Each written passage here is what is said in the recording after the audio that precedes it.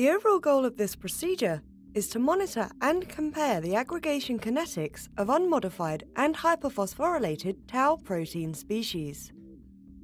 This is accomplished by first generating unmodified and hyperphosphorylated tau protein by the zippers-assisted catalyst system.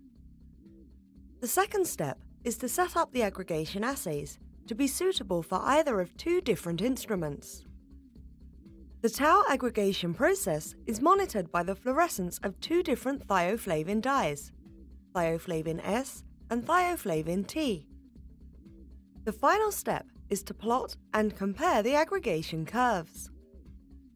Ultimately, the kinetic changes of thioflavin fluorescence from binding to aggregated tau species are used to show the hyperphosphorylation-dependent enhancement of tau fibrillation in vitro.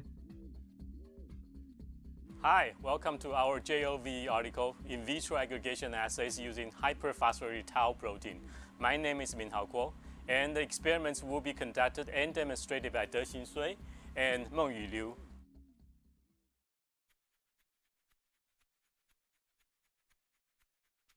For this protocol, have reasonably fresh aggregation buffer made within the last month. Just before its use, add dithiothiazole to 1 millimolar.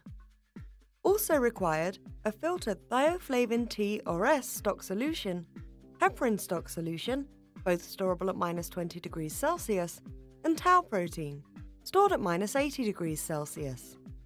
Thaw the tau on ice, then adjust its concentration using the aggregation buffer as required. For consistency, spin down the tau with aggregation buffer at 20,800 G for 10